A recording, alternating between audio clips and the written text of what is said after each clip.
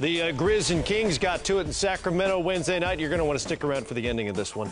First, Beno Udrih from 3. This is the third quarter. Memphis Started a comeback. Carl Andrew with a strip here.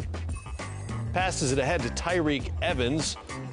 I don't see no plan. Started a comeback. This is the start of the comeback. This is the start of the comeback. 8 of 17 from the field for Evans on the night, and that eighth was a doozy. Francisco Garcia, no. Zach Randolph fouls DeMarcus Cousins as they go up with a rebound.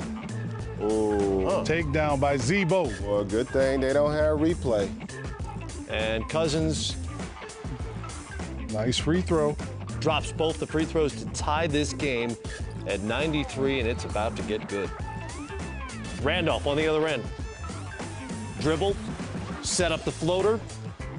56 points in the paint. He had 35 on the night to go with 17 boards.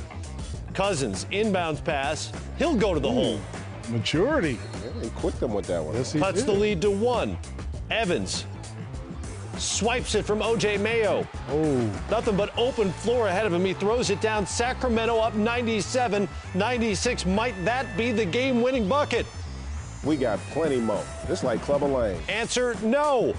O.J. Mayo. With the runner.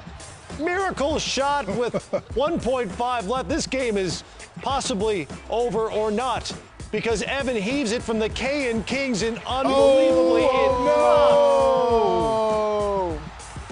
Look at that. The projection looked like it was, you lost it. Can't see it. Looks good. Where is that? Where's it at? Oh, that's like one of those trick commercials. That was. Wasn't it?